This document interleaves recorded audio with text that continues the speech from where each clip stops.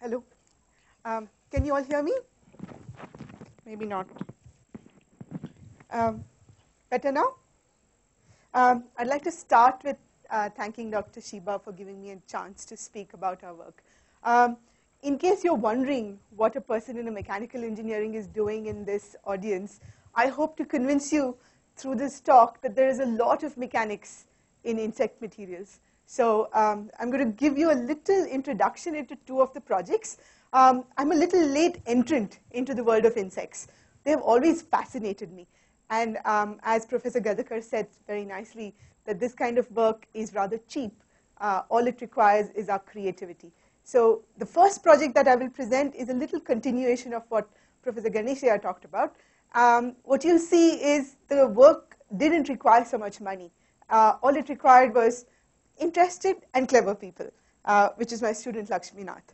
So I got interested in insects with this, with looking at this wasp, which bores through or cuts through wood. Okay, and when I saw this micrograph of its ovipositor, so the ovipositor is this needle-like thing which is entered inside, and it is used to push eggs inside the substrate. So if you look at this, you clearly think there's something about the mechanics in this project. And what also interested me is people had talked about the presence of zinc and manganese in these kind of regions. So we were really fascinated with this idea, and we wanted to go and get some of these insects, except that I was told that you'll have to go at the foothills of the Himalayas and collect insects, and we are not really trained to do this kind of thing. So we decided to look just outside our window. Outside my lab was this very nice big Racemosa tree, which Professor Gundiah talked about. And as it appeared, that would be on my route every day to coffee. And what we saw there was the oviposition, not by the pollinator that Professor Gundiah talked about, but by, I think I missed it. I'll start again. So this insect is a parasitoid. What you see is, again, this is a female, rightly said. She's working very, very hard. She's now trying to figure out what's a good substrate to lay her eggs. And what you see is she's identified with certain chemicals or other stimuli.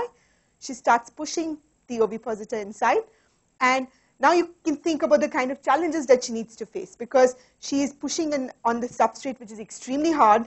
This needle-like tool that she's using, so the sheath comes off, and the one which is left behind is this very thin needle-like tool. It's about 15 microns. Our hair is close to 70, 80 micron. Now she keeps pushing it inside, and you can see that one assumes she's laying eggs inside. But after all this energy that she's spent in trying to do this process, you want to try and see how many more eggs you can get inside this fig, because that's more efficient. So you can see she withdraws her abdomen. Hopefully she's trying to insert some more eggs in this process.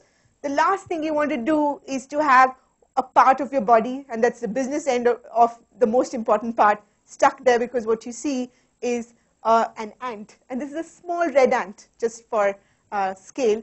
And once the ant comes and predates on this, the whole process is over. Now, that was the most fascinating thing we saw, which got us interested. So the things we looked at were, what are the challenges that this parasitoid should face as she tries to oviposit? So one idea is that you have to bore through the substrate several times. And from a mechanics perspective, you want a tool which will not undergo any fracture. It cannot wear out, because unlike us who make just few babies, these people are inserting or making a lot more of their own brood. So it cannot undergo wear, because this process should hopefully happen several times during her lifetime. Again, it has to be fatigue resistant, so you have to be able to do this job many, many times. The other thing is this tool has to be very flexible. So if you want something very hard, it already kills the idea of having something which is very steerable. So you want a tool which is hard to pierce, but it needs to be flexible and steerable, so it can sort of navigate inside.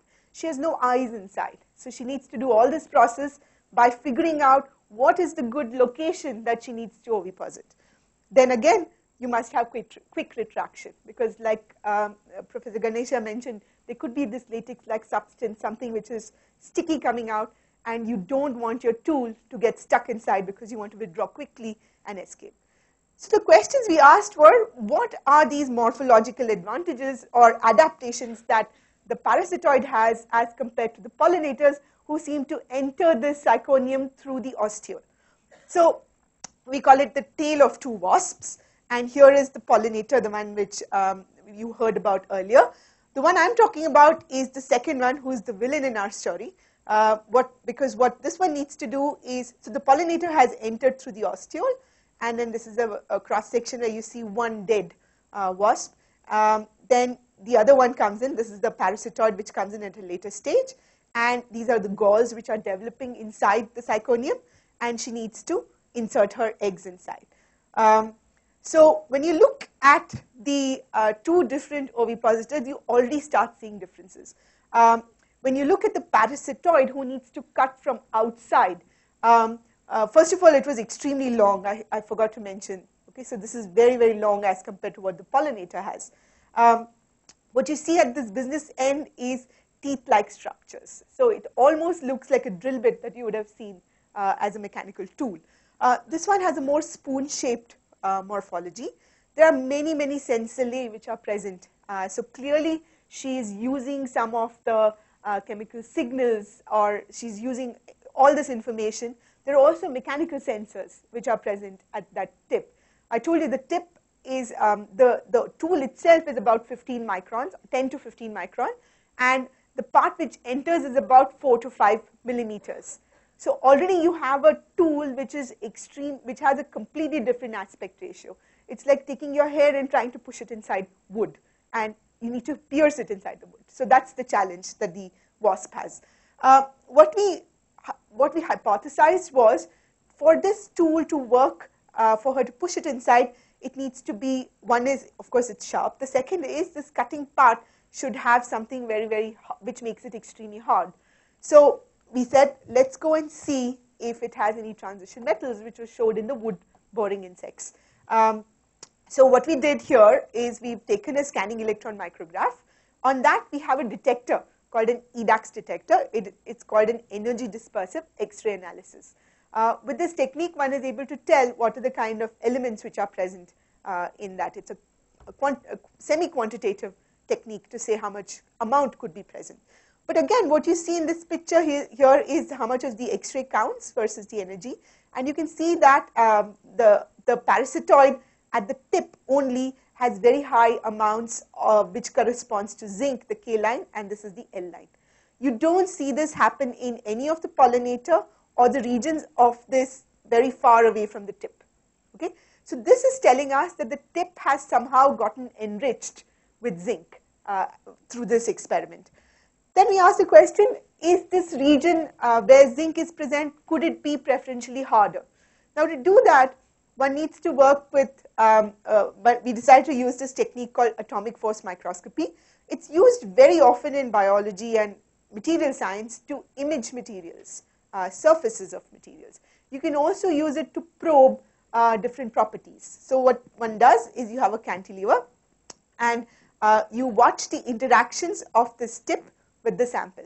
And what you get as you approach, the tip suddenly comes into contact with the substrate, and then you start piercing it inside. Okay? As the tip is getting pushed inside, what you measure is how hard or stiff that material can be. And then you can come back down the curve and you get lift off.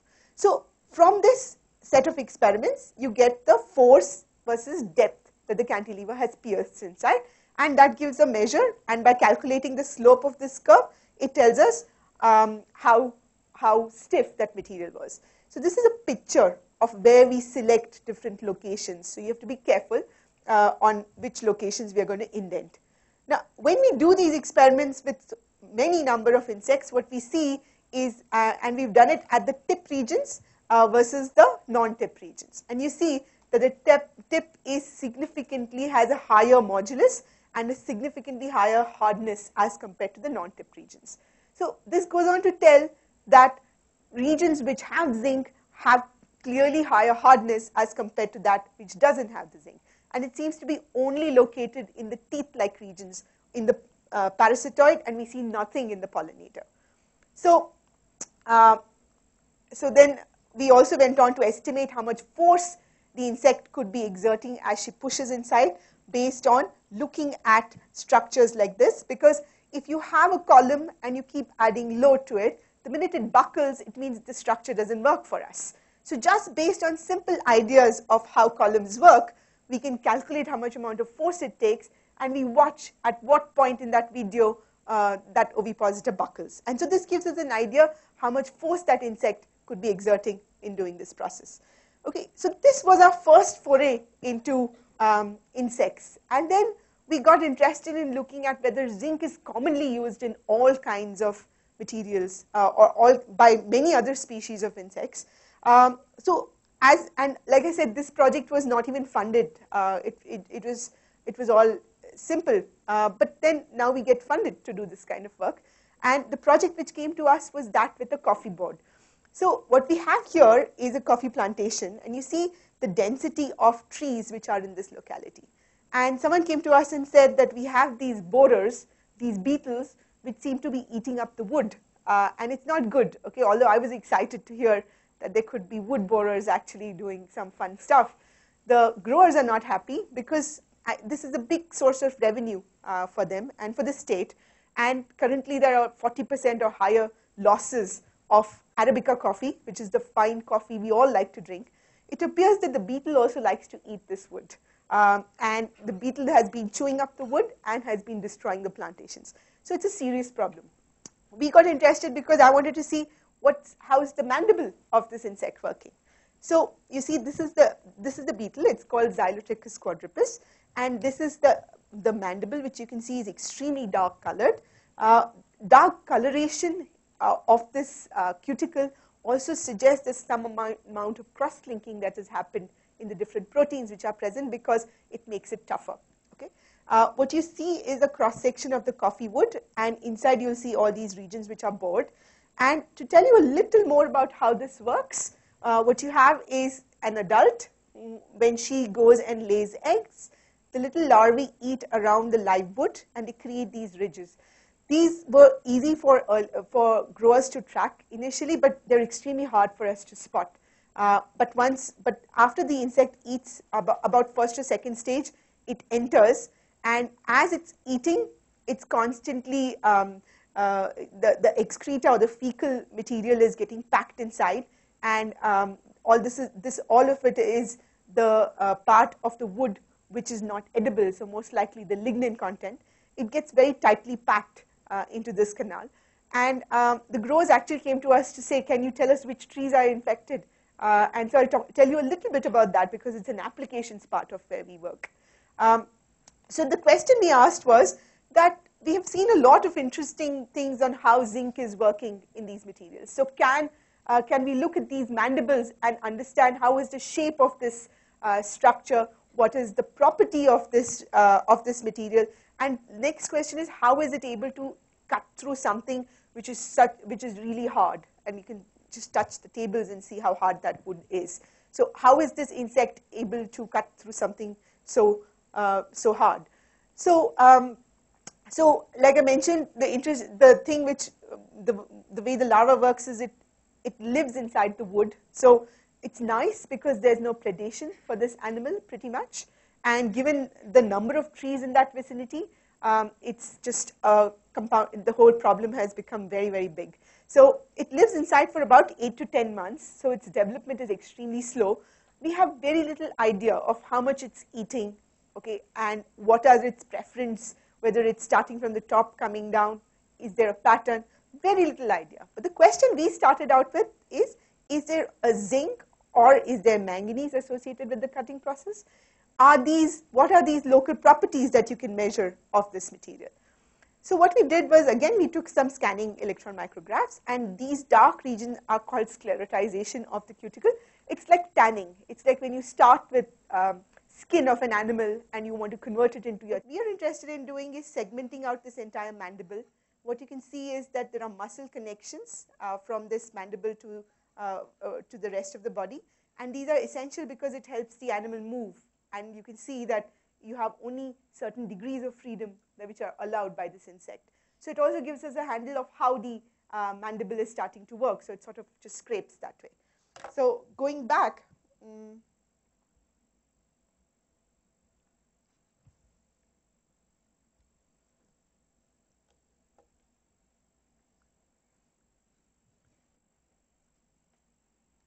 okay, so what we now do, now based on this model, we now try and understand what are the smallest chips that this insect is able to get.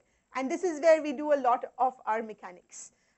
This is a new model that we have come up with to analyze how much the insect has to penetrate inside and how is this shape going to help us come up with a small chip size. So I won't go into details, but the point I want to highlight is that this is where we understand very little about how woodcutters in nature work. If you look at the shape, this is very similar and optimized to the kind of tool steels that one uses to cut wood in our industries. The question is, how is this shape helping? And we can tell that this shape seems to be optimized to generate chips which are about 100 micron in size. So it tells us that for this size of a mandible, which is at its 4th instar stage, which we have studied, the chips are produced which are ideal for this insect to eat. What we also did is we looked at the role of this hollow region, and we said a lot of it seems to be hollow.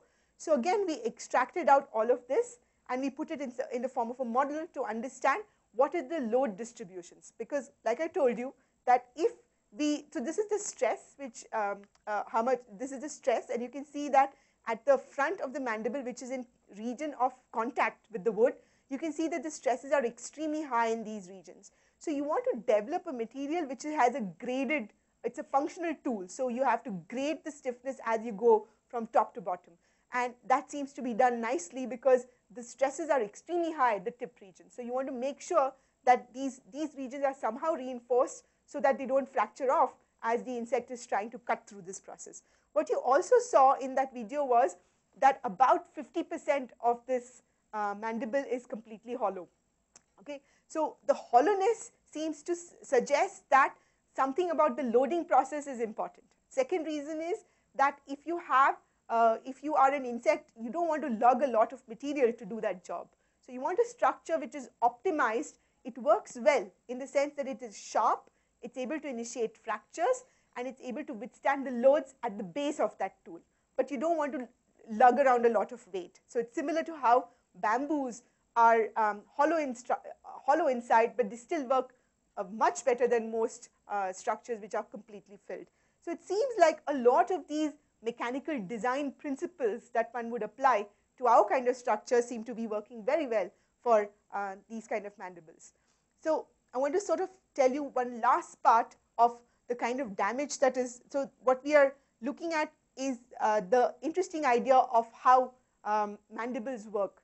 What we are actually paid to do is to find out which trees have borers. So what we did was we showed that you can use X-rays to image these trees in the field, and what you can see is the black regions are regions where the borer has worked and has removed material.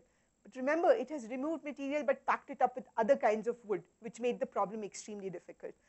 But whilst the growers are happy, what makes us more happy is we now have a tool to go and study how the borer seems to be working during its development. Because what we can show is that we can pick up, based on the size of the wood, of the bored regions, we can pick up something which is as early as a first instar. So this gives us a handle to see inside the wood of when the insect is doing its job.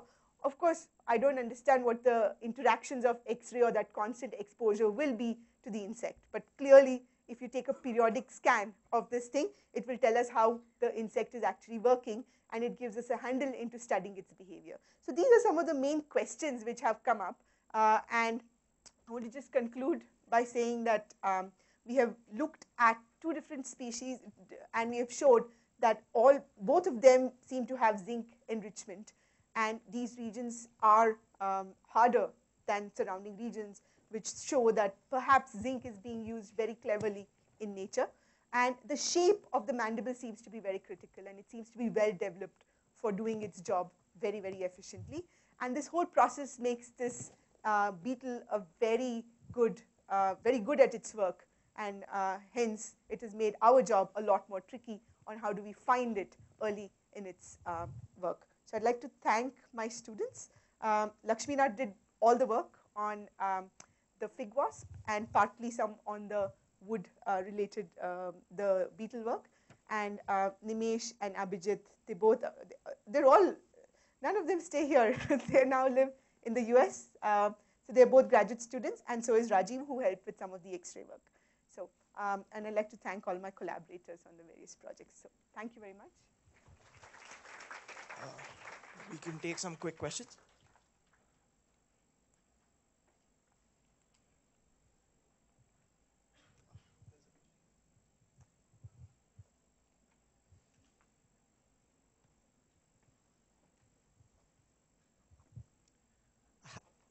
Suppose if a stem borer is left in a bare land, how can it find its food, like wood? Does a pheromone play any role in that?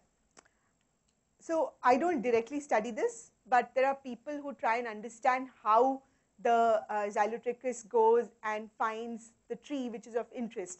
What I didn't talk about is there are actually two different kinds of coffee trees which are present in most of these plantations. One is called Arabica and one is called Robusta.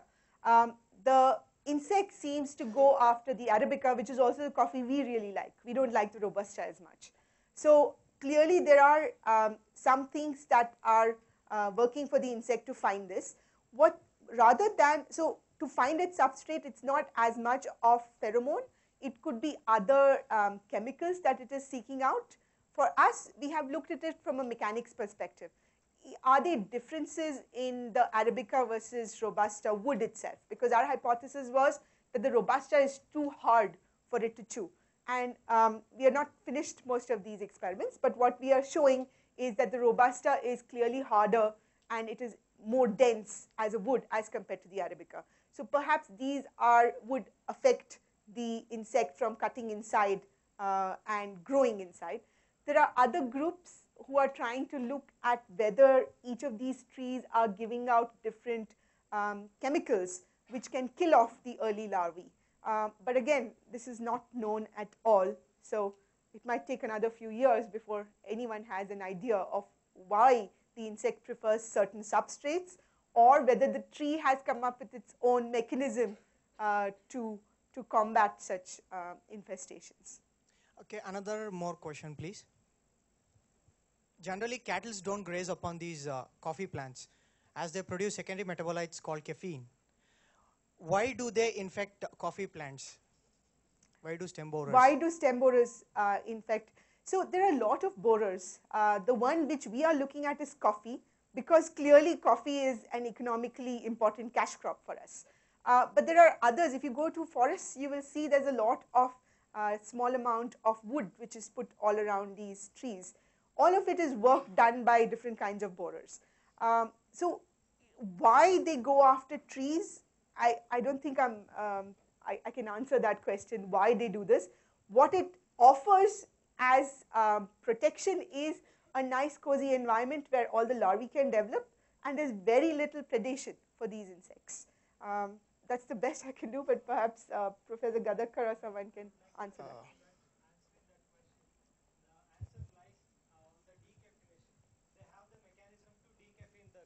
Of the caffeine content, like you're talking about wood borer, the coffee white stem borer, the Xylotropus quadrupus.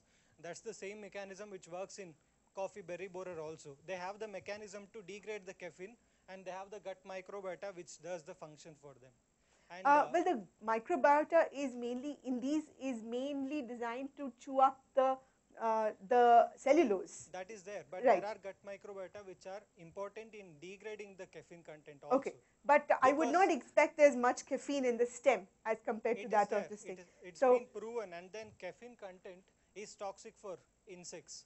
That's the question what he is asking. I see. It has an insecticide potency. Yeah, I'm not an insect person. I look at the other the insect plant interaction more. I'm sorry. I think we can take the questions to the coffee session, because we're running a little late. Let's continue let's just continue the questions later. Uh,